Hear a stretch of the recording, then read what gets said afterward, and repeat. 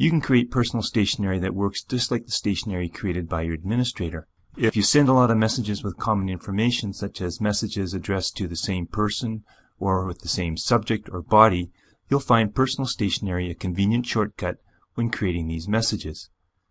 If you're going to create your own personal stationery, it's best first to make sure that your mailbox is split either vertically or horizontally, as the default placement for new stationery is in the upper or left pane, depending on how you have split your mailbox. To split your mailbox, choose View, Split, and Split Horizontal or Vertical. Here's an example of a message that James has prepared that he sends out on a regular basis to his students who have overdue assignments. He has a placeholder for the person's name, assignment, and due date, and that will change for each reminder. The rest of the text is standard.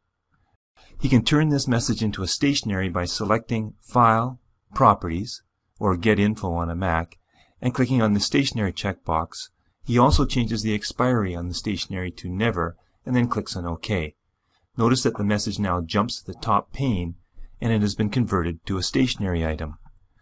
When James double-clicks on this message, it creates a new one, and all James has to do is address the message, replace the name, assignment, and due dates in the body, and send it. The stationery item remains the same. If James needs to edit the stationery, he must first select the properties of the message and uncheck the stationery checkbox before making changes. Then, after the changes are made, he can set the stationery checkbox again. Currently, FirstClass does not support the automatic inclusion of signatures with rich text or images.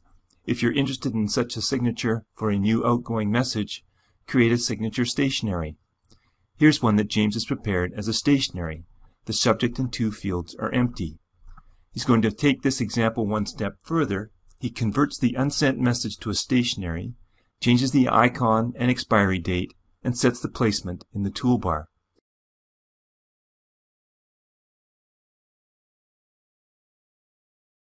Now, when he refreshes his mailbox, he sees the new icon on his toolbar that, when clicked on, creates a new message using the icon and the custom signature.